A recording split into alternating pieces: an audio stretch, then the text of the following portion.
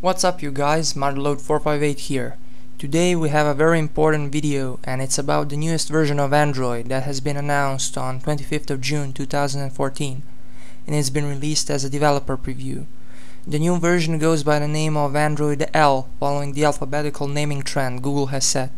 The full name is yet to be announced, but most likely it will be a dessert name, just like all other versions.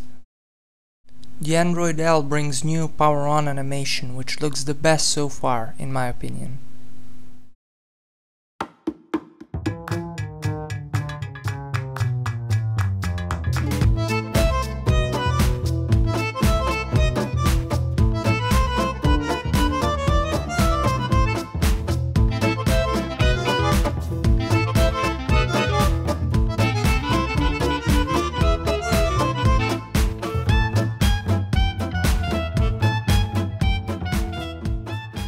Android L's Easter egg is WebDriver Torso, which was a mystery on YouTube a few months ago.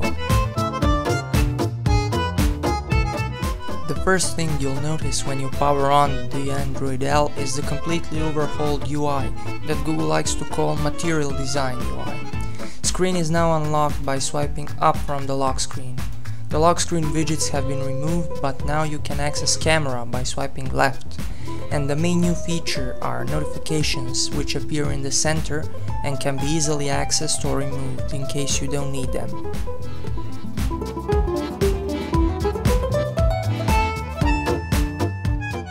The notification panel has been drastically changed and now boasts a completely new design.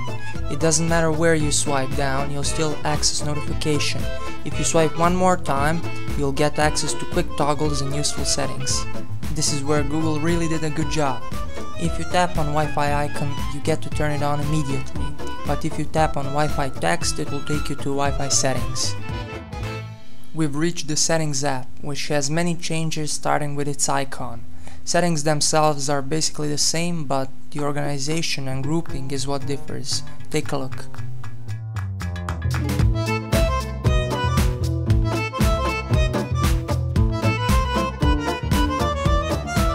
The navigation bar icons are changed according to the new material design. It's the first change to the icon since Ice Cream Sandwich back in 2011. Recent apps now get big, large and bulky app icons with nice shadow and animation. You can also swipe them to remove. Google warns us that this is still a preview version and that app crashes and inconsistencies may occur.